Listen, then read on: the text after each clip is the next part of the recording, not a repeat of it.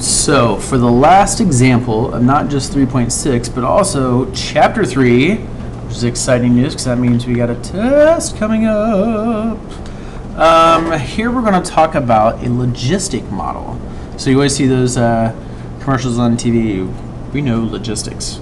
Well, I doubt those people know logistic models, so it's a good thing we're going to learn about those today. Your example 5, we are talking about a number of snails, which is y.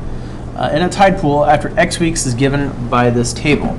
You have your x values, your y values. Remember, your x is your number of weeks. Your y is going to be your number of snails. So don't get these confused. Some people like to confuse which ones these are. For your first item, you need to fit a logistic model to the data. So use your regression feature to find a logistic model. So we're going to go to our calculator. We have these values plugged in. If you feel free to pause at this moment so you can add anything you need to. I'm going to hit the stab button.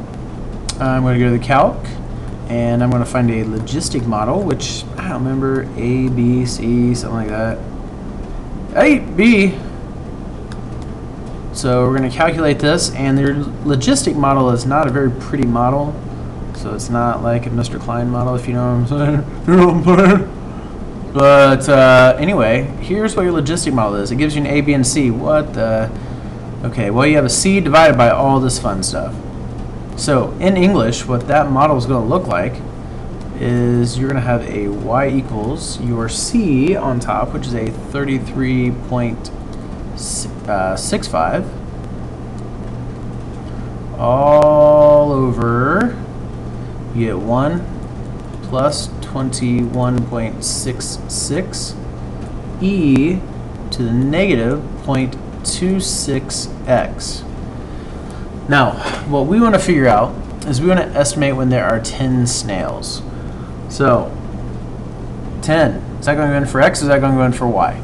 Well, if you remember back here, x is your number of weeks, y is your number of snails. So we are going to put a 10 over for the y.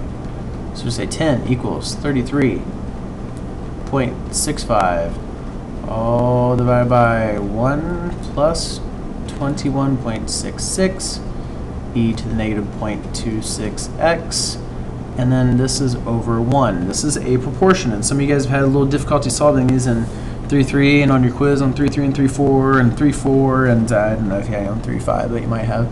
Anyway, what you're going to do is you're going to cross multiply and then set them equal to each other.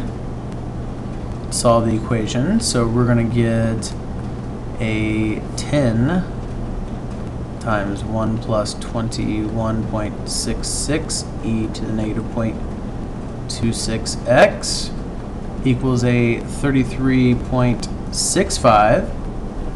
And we can distribute the 10 through here if you like. You could either divide by 10. I'm going to divide by 10 on both sides, because really if you divide by 10, that's only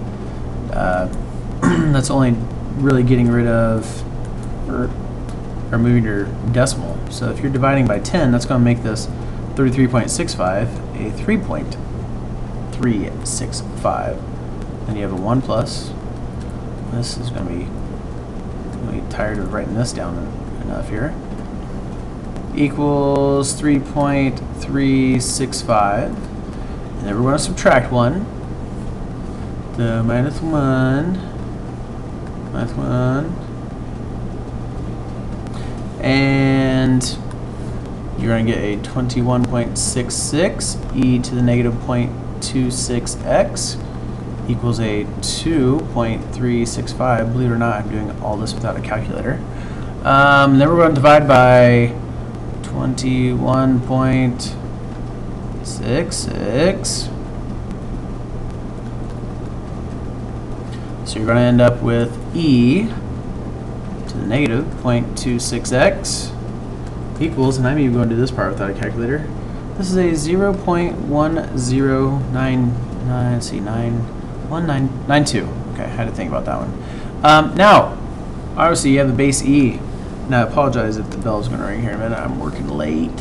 What we're going to have to do is you're going to have to natural log both sides. Natural log.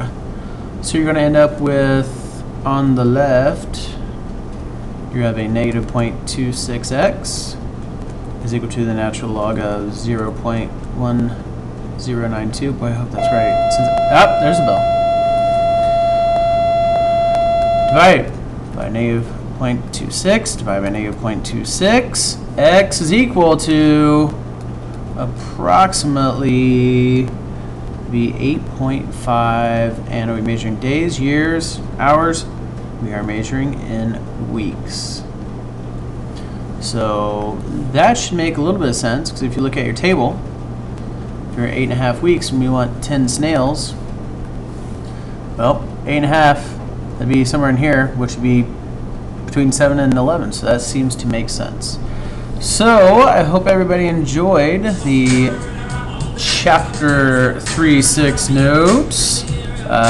Sorry, MG Griffin, the mathematician, cannot be around to say goodbye, but I'm sure he would say enjoy your weekend, or your evening, or something real smart, because he's just real smart. Anyway, hasta la vista. Don't know, ho ho, and your chain. Word.